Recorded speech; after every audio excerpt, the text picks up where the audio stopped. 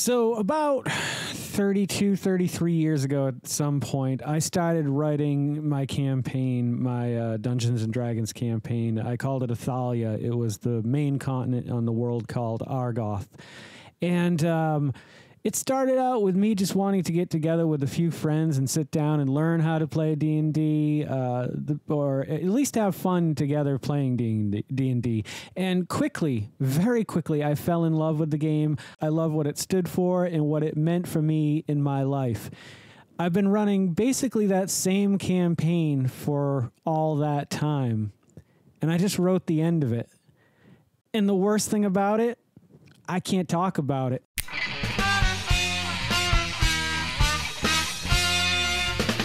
Greetings and welcome back to another exciting and adventurous episode of the Vodkast Does Dungeons & Dragons. I'm your host, DMJ. Now, what I want to talk about today, unfortunately, I cannot go into great detail about, but what I can talk about is the history of my campaign. A campaign that started about 32 or 33 years ago. I had played D&D previously, but under different circumstances, a different time, a different place. And so when I picked up 2nd edition, that's really when my journey began. And I learned very quickly how much in love I was with Dungeons & Dragons. Now, my campaign takes place in Athalia, the main continent on the world of Argoth.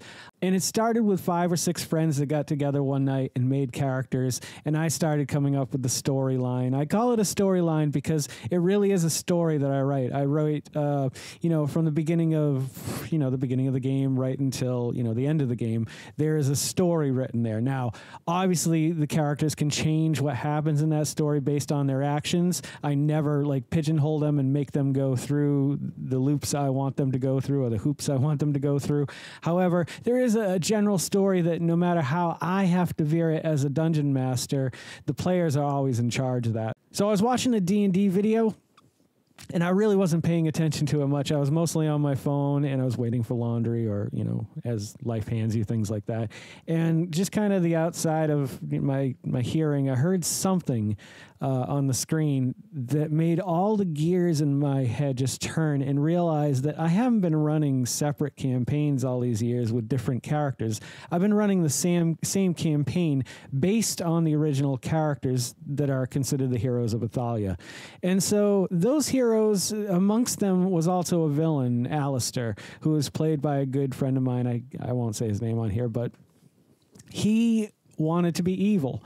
And so he became evil and acted evil. And the rest of the party at some point had to stop him. And it was probably the coolest thing that could have happened to a new dungeon master who just succeeded. It was the perfect campaign. Every story was filled with emotional ties. You felt like when someone died, not just a character, but an NPC, it broke the party sometimes and left them just shattered for the next few game sessions.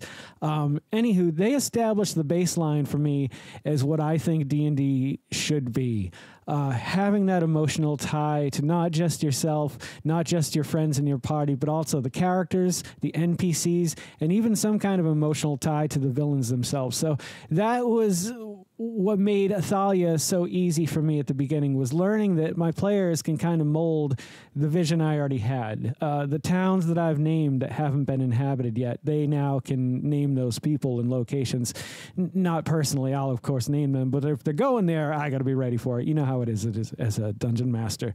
So when the gears fell into place today, it brought a tear to my eye, because I realized that I've never done anything in my life this long. 30 plus years. I can't think of anything. Well, maybe drawing or singing or playing guitar. All those things I've done about the same amount of time, maybe a little bit longer. But it's one of the things that here and there, it comes and goes in my life. I don't dungeon master continuously for 30 years. There might be 10 years where I'm running, 2 years off, 3 years where I'm playing. So over the course of that time, it's not just consistently, but I've gone from 2nd edition all the way up to 5th edition, and we will, of course, be transitioning over into 5.24 or whatever the hell we're calling it these days. I'm excited about it nonetheless. But here we are. I got to the end of their campaign. It kind of fell apart, but it's how it ended. And the next party came in, and it was a group of all new players, a whole new group of friends that I'd met over the course of time of playing D&D, not necessarily related to D&D, but people who were interested in playing D&D or had played D&D. So this second group was like the second generation of heroes. And unfortunately, I think I tied their story too closely to the original story, and I should have given them a little bit more freedom. But I think if you ask any of those players, they'll say that they had a good time. And once again, I don't think all the stories were as emotionally strong, or all the games were as emotionally strong as the original party, but I loved it for a different reason. It was the chaos. This party was very different. In a way, half of the party wanted to do wild and crazy things. The other half were trying to keep them in line. And so they're like the misfits of Athalia. They're the misfit heroes of Athalia, that second generation of not only characters, but players that came through. And they left the world with an interesting history and changed dynamically and geographically the world in many ways. Their stories are just as important as that original generation. But through that time, all those original heroes that survived were still dwelling and living in my world of Athalia. So they would interact with the players. And I used that a lot. And it was easy to do because I knew the players and I knew the characters. And it was, good information to draw from over the years that I'd been running with them. And so we moved along, and shortly after that, I moved to Virginia. I sold almost all my Dungeons & Dragons stuff, which is stupid. I'm a stupid idiot, and I would give anything in the world to have all my D&D stuff back at this point. And thankfully, I have recovered some of it over the years, but not all of it, of course. What are we talking about? Oh, yes, the next generation. The next generation came about when I met another group of friends after moving to Virginia. I was working with my friend Jim's wife, Karen, and he had two sons, Nick and Chris, and all of them, well, no, Jim did not play D&D yet. My game was the very first game he ever played in, which is quite the honor because he's a good man, a good friend, and the story itself was fun to provide for him, and I hope he's always enjoyed them. Anywho, this next generation of players, there was a mix of about 8 players that would come and go. Never that many, maybe 6 at the most. But their campaign never really got to go where it needed to go. It seemed like every time we'd get there, somebody would move, or somebody would have a kid, or something happens. As you get older, that's just what happens. That's why the VTTs, I think, are so fantastic, because they still allow you to connect with old players and new players and make it all nice and simple and put it in a package and give it to you on Christmas.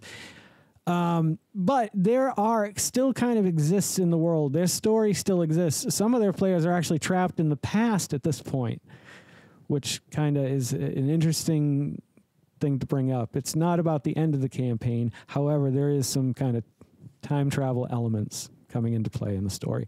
Nothing that would retcon anything from my past or ruin the story of those who have come before, but some things that need to be done, some cleanup that needs to happen. And anyway, that's where we are now with the latest party, and it's comprised of some of the party that I met first here in Virginia and some new friends that I've made along the way. And I am always inspired by players who enjoy coming to the table or the virtual table to play as me as their dungeon master, because it's their time, and I appreciate that they're willing to give me their time. So I try to put forth as much effort as I can into this game, and I can't believe that I finally have an ending to it, and that they're going to be the party that ushers in both the end of my original campaign and the beginning of the new. Now, I have had a world of Athalia, or the world of Argoth, rather, for a very long time. However, the only places that people have ever been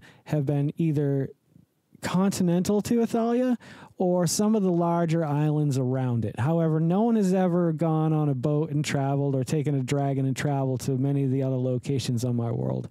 And Shenkata is one of them. It's a jungle kind of paradise type of land that's attached to a mainland, or it's right off the coast of a mainland, rather. And I think that's where the story is going to pick up for the next campaign, which is great. I feel like, in a way, and it really did bring a tear to my eye when I thought, I'm finally going to be able to bury the past and move on with something new. But the thing that's great about the best part of it is the fact that I'm bringing this party over with it. Like it's a bridge for me. So it's not like I'm saying goodbye completely. I'm just saying, hey, that was a great story, but there are many other great stories to tell. And I really hope you've enjoyed this episode of the Vodkast. I really like making it. And if you guys are loving the content that I'm creating as much as I love creating the content that you guys are watching, would you please consider liking, commenting, subscribing, sharing, and hitting that little bell icon, because it'll let you know every time I put out a new video. Don't forget to make somebody smile today and make yourself a better person tomorrow than you were today, tomorrow. Let's make the world spin a little bit happier and a little bit more geekier together. Let's sing and dance in the sun and in the rain as one, my brothers and sisters. Oh, yeah. Live life to the fullest and love every moment of it, because you just never know when that last moment's going to come for you. However, never live in fear of that moment. Always live in love, but never let your inner child die. Ooh-wee. Take care of yourselves, take care of one another, and take care of those around you who cannot take care of themselves, for they are the ones that need it the most.